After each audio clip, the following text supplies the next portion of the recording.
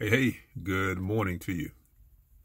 You versus Satan for your child. You versus Satan, and he wants your child. And in this video, I'm going to tell you 2 reasons why he's going after your child and what could happen if he can win your child, take your child away from you. And it's going to be done in a way that, well, let me back up. I am in the school system, been in the school system for over 25 years, right at 25 years or more. And to see the things that we see as educators on a daily basis and have been in it for as long as I have been in it, how different behaviors have changed over the years. And it's different now. Like, I look at some of the kids and be like, what are they thinking? Like, what's going on? It's like they have no fear. They don't care about it. It seems, and I'm not saying this about all kids, but it seems as though that they just don't care. They don't fear anything. They don't fear authority. They don't fear their parents. They don't fear God. It's just is scary to see such a thing. And if you as a parent was in the school system and you can see what your child has to go through on a daily basis, the peer pressures, just different things that is going on. And I see a lot of it in the school system, and teachers that are in there trying to do their job and giving their best. And it's disheartening to see it that way.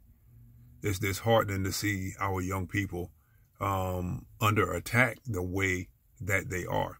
Now, let me share the 2 things that I feel that if Satan can win your child, what he think he's going to accomplish. One, he may have been trying to get to you, and because he's not getting to you, he's going after your child, and he's attempting to get at you through your child. So if you're strong in your word and you're praying and you're doing the things that the Bible is asking you to do, that God is calling you to do, and he feels that he can't get with you, well, let me go after your seed, your child, the one that you will do and give anything to help out. The second thing will be, if I can get your child, if Satan feels like he can get your child is a part of the future. And if he can infiltrate your child's mind at that young age, it's going to have a major effect on the future. And if your child gets married and have kids, now, if your child has been indoctrinated in the ways of Satan, it can pass that on to other generations.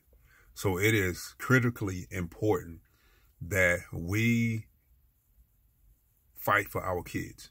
I don't have any biological kids of my own, but my students that I've had the privilege of working with and coaching, training, teaching, pouring into for over my career in education, I feel like those are my children, and I'm obligated just as well to do that, to pray for them, to pray for our kids, to pray for their parents, to pray for what's going on. And in my career, I've had students that have gotten in trouble, students that have gone to prison, students that are in prison, students that will be in prison the rest of their life. The worst thing is I have had students that died, that lost their life because of being susceptible to the things that Satan is trying to do. So yes, he is coming after your child. So you are in a battle with him for your child, for your seed. And we must equip ourselves with the word of God and how to combat and how to battle that. And do not let Satan steal your child. The word says, train up a child in the way that they should go, and when they grow old, they will not depart from it. Again, I don't have any kids of my own, and watching these kids and how they are so different. So different. Kids don't need you as their friends. Kids need you to be parents. Kids need you to set boundaries. Your child needs you to be, and they're going to respect that. They may not like it in the beginning, but they are going to respect that and see what you were doing for them. Now, you can be the parent that you want to be a friend to your child, or I can't even think of the term, not knocking it. What's the term? The gentle parenting. Some parents feel like that's what they want to do. Train up a child in the way that they should go. When they grow old, they will not depart from it. You may think your child will be going astray, but if you've done your best and you turn your child over to God, you've been praying and you've been training them up in the way that they should go according to God's word is not going to go void. But if you don't, and you want to be friends, and God forbid if something happened to your child, then are you going to be able to live with your choice? Like, I chose to do that. So will you be able to live with the choice of trying to be your child's friend? And again, I feel like there's a time and place for that.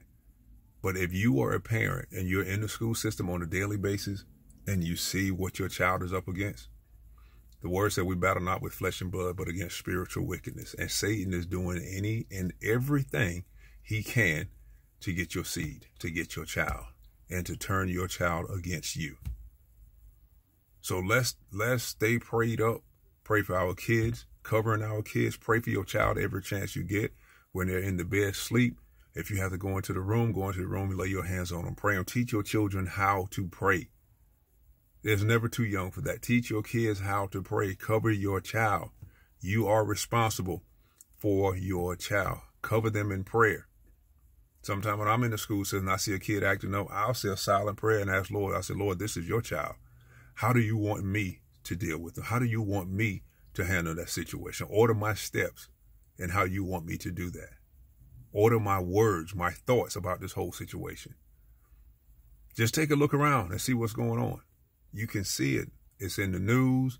It's on social media. It's scary to see what's going on with our youth, with our young people, with our kids. And the younger generation, that's our future. They are our future, and we must protect our future so they can have a life that's better than what we have, and their kids and grandkids. All right, just want to share that with you. As you can see, some of the kids are going in now, so let me get in here and pray for your kids. All right, I hope this was helpful. If you've been experiencing anything, if you got any comments, please, by all means, leave your comments. If you got any value from this video or any of my other videos, I invite you to subscribe to the channel, hit the bell notification so you'll be notified each and every time that I drop a video. All right, remember, I love you, but God loves you best. And prayerfully, I will see you in another video. All right, take care. God bless.